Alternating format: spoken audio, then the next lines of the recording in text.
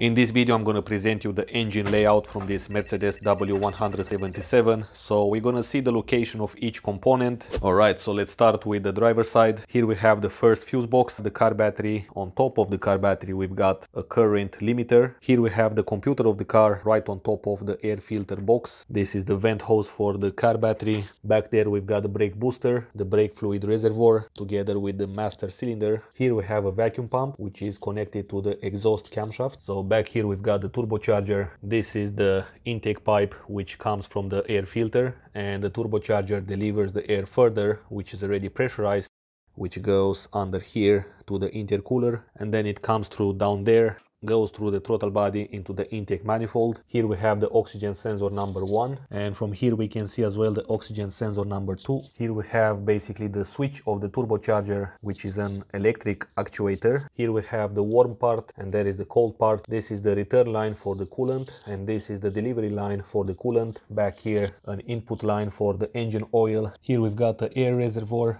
an air pressure sensor, the turbocharger blow-off valve. Right there is the actuator for the turbocharger. Down here, this black unit is the thermostat. Here we have the coolant temperature sensor. Down here we've got the flywheel. On that side we've got the automatic transmission. This is the automatic transmission fluid dipstick port. Down here we've got the fuel tank system purge valve. This is the oil separator. Here we have the manifold absolute pressure sensor, and here we have another air pressure sensor, the throttle body, the intake manifold. Here we've got a bunch of wiring harnesses. Here we have the magnets for the variable valve timing on both sides, the high pressure fuel pump, we've got the fuel rail, and right under the fuel rail we've got the fuel injectors. This is the fuel pressure sensor and 4 coil packs. Here we have the alternator with the tensioner pulley. This big piece of metal is just the engine mount. Down there we've got an auxiliary water pump. Here we have the starter motor. Down there we've got a NOx sensor, and we can see there an oil output. Down there we've got a second NOx sensor.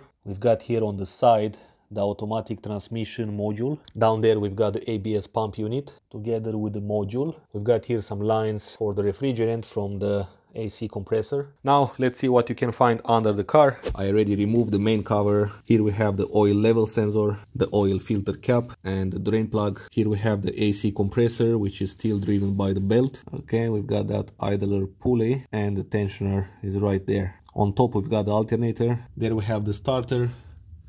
This is the automatic transmission on the driver's side. Here we have a coolant heat exchanger for the engine oil. There we have the auxiliary water pump. Here we have 2 temperature sensors for the transmission. Okay guys, those are pretty much all the components on this engine bay. Thanks for watching, and if you have this car, go ahead and check out the playlist. Take care and have a nice day.